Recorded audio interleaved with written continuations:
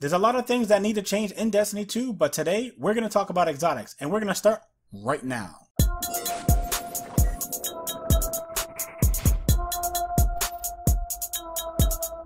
What's up guys, Reckless here and welcome to Guardian Watcher.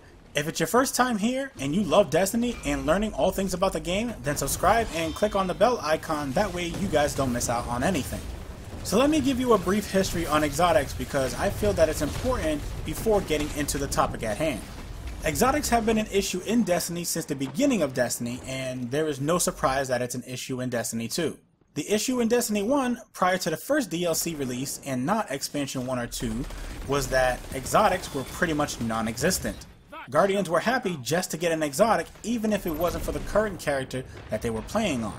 The grind? It was crazy, but people still did it. Then changes to the game happened.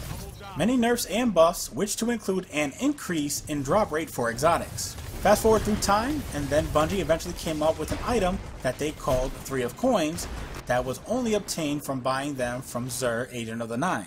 Back then, it was a rare consumable that stacked when you use multiple 3 of Coins at once in order to get an exotic engram.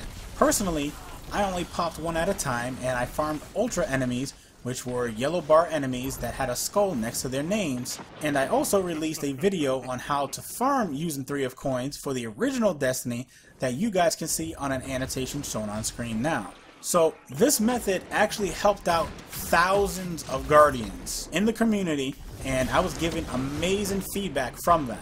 But let's move on.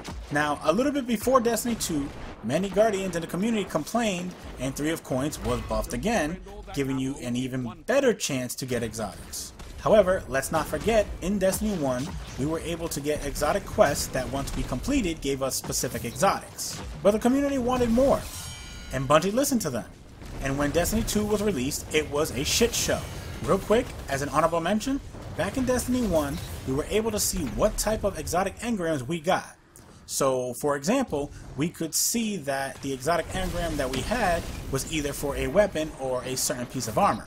In Destiny 2, we can only see that it's an exotic engram, and the value of an exotic in Destiny 2 is pretty much next to nothing. Getting an exotic prior to the Curse of Osiris was a joke. Not only were we able to get exotic like it's cool, but it's possible to get the same exotic that you just got at least 3 times in a row. I must have had every exotic available at the time in Destiny 2 within the first 2 weeks for my Warlock class, and at least 15 exotic weapons in the first week. Now, I'm not trying to brag, but it was way too easy to get exotics in Destiny 2 upon release. And then it happened.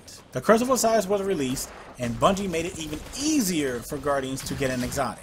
At this moment, you cannot walk into any tower instance when there are other Guardians and no one in that tower has an exotic. Go ahead and try. I promise you, you will not find a tower that has Guardians in it that at least one of them doesn't have an exotic.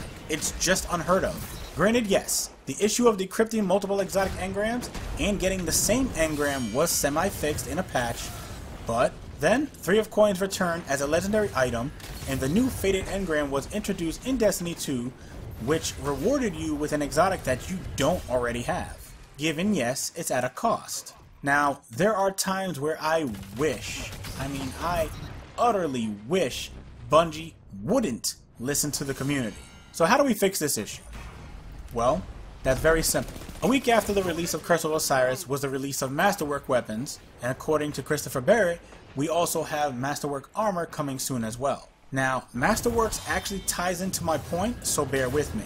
I don't know how many times I turned in tokens or engrams hoping that I would get a Masterworks weapon version and be disappointed that I didn't get one. But when I did get a Masterworks weapon, I was excited, even if it was on a weapon that I was never going to use because I could just dismantle it for the Masterworks core. Which this is an issue all on its own because currently there is only one way to get Masterworks cores, which is to delete Masterworks weapons. Then again, we need 10 cores in order to make our current weapons Masterwork versions, or we get one that dropped as a Masterworks weapon. It takes 3 cores and legendary shards to reroll a Masterworks weapon, and then you may have to even re-roll it again if you don't get a stat that you want. My point to all of this is an easy fix. and I'm sure a lot of people already know where I'm going with this. Masterworks Weapons has the drop rate that many people believe exotics should have. All Bungie needs to do is change the drop rate of Masterworks Weapons and exotic engrams with each other. So, this will make exotics have a drop rate of Masterworks Weapons and vice versa. This gives back the exotic drop rate its value as an exotic, but then allows us to have more Masterworks cores in order to customize our weapons the way we want to. It sounds simple, yes, but being from the IT field, I know it's not as easy as inputting numbers and hitting enter on a keyboard. It's all code and it's not easy to rewrite. Messing with the code actually breaks things. I'm pretty sure a lot of people remember that first week of the Prometheus lens, right? Yeah, point made. So what do you guys think? Is this a good idea that Bungie should implement? Or are there other ways that Bungie should handle this other than just giving us exotics whenever we open engrams? Let me know in the comments below. And if you enjoyed this video, feel free to watch these other 2 Destiny videos. You never know, you just might like them. And if you do, leave a like and share them, and then come back for more, because you know you want to. Thank you guys for watching, and remember, less guns doesn't mean less crime. And I will see you guys next time.